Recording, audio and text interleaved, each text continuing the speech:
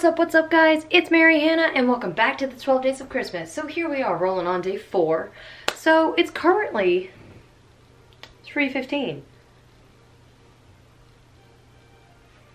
Okay, well I was looking for something, but it's fine. So it's currently 3:15. Oh no. It's currently 3:15. So not a lot of like important stuff has gone around today. I'm gonna start over. What's up guys? It's Mary Hannah and welcome back to the 12 Days of Christmas. So here we are rolling on day 4. Not a lot, wait. It's 3:15. Not a lot has gone on today. Not anything super important or like filming worthy. Got up this morning, I hung out with Sam a little bit because she has to close tonight and I have to work.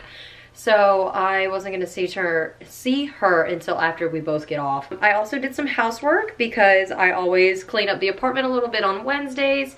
So that just means like I did my laundry, I washed my sheets. I'm so adult. But I do have to leave in about 45 minutes to go to work. I think at one point last year, I said that I was babysitting 2 little boys because I had quit working at Dunkin'. And I'm still working with them. I have to pick them up from school today. And since they're not my kids, I obviously can't film them, put them like on the internet, all that jazz. So I didn't want to try to film too much of what I was doing today just because I was cleaning the apartment and you guys already saw me move a ton of stuff around my room yesterday. So I wasn't sure you would want to see me kind of doing the same things over again. That and I do sit with the boys on Saturday, which will be the 19th, and that is today that I actually am going home. So I was actually kind of planning on trying to get a little bit of footage while I was at the kids' house on Saturday. Obviously not showing their face, but just kind of keeping like an update on like what we do, and all of that jazz. I didn't want to put them in this video and then, you know, kind of have the same content on Saturday.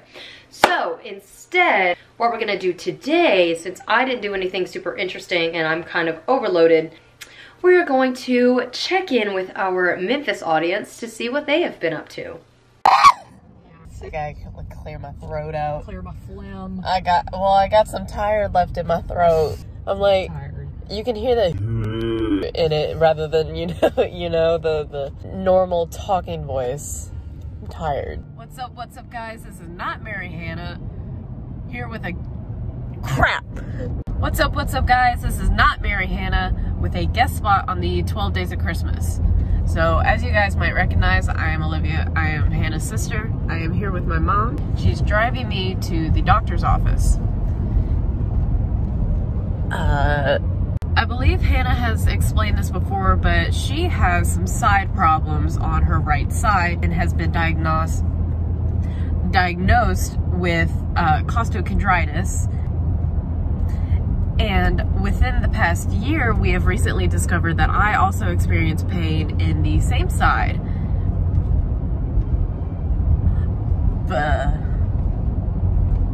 Alright, hold on. The difference being that my sister's pain is caused from stress and being overwhelmed in that area, that my pain is caused by my rib cage literally coming out of place. There is a certain rib I have where the cartilage will just click or pop out of place depending on a certain movement I have done. So the doctor refers to this as hypermobility, and we have tried different techniques and treatments to improve the condition. We have gone to physical therapy. We did that for several weeks. We have gone to the chiropractor, did that for several months, and nothing really provided any relief. But then you began having problems on the left side as well as the right, and that's when we knew we needed more intervention and something more aggressive. Alright, so the doctor we're going to see to now, in the past month or so, gave me a steroid shot in the area that overall killed the pain for a long time. So for a long time, I had very, very, very low pain, something I haven't experienced in well over a year. However, our doctor also recently discovered something called Stem cell treatment. She does it, she has done a lot of stem cell therapy on like thousands of procedures on other patients. She believes you having stem cell therapy in this area of your torso will improve this hypermobility that you're experiencing and may fix it forever. And are we nervous? We're very nervous. So basically what I think she said is that the shot is going to tighten my ligaments or something in the area so that my rib cage will no longer pop out of place. And that's what we are doing.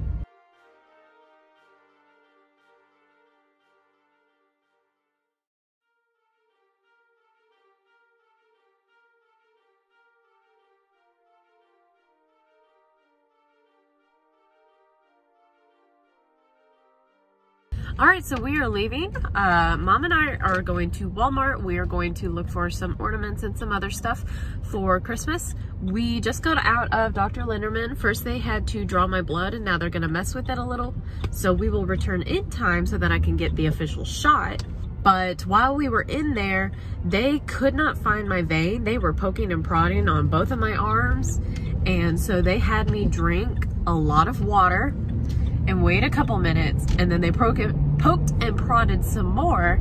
I finally got the shot in a vein. They like took several little vials of blood out, so now my arm is like tingly and numb and weak. Then they gave me some Hershey's Kisses to get my blood sugar up, so all is okay.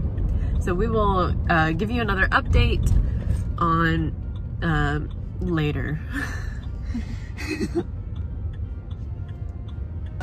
So now we are in Walmart. Yes. We have about an hour to kill before we have to be back to the doctor's office for phase 2. Let's go this way. Which is the easy part. She'll go back in and they'll do the stem cell procedure. This is cute. So right now we are here to look for Christmas ornaments for a new tree I got. And another update. So we just got out of Walmart and we bought some Christmas decoration stuff. We didn't find everything we wanted, but we did find one thing we were looking for and a couple extra things that Mom had been looking for along the way.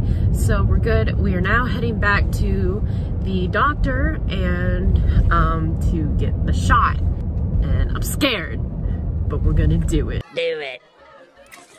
It's gonna get done. So we are home. The procedure is over. No. How you doing, babe? I'm in a lot of pain. We didn't film right after because I just wanted to get her home.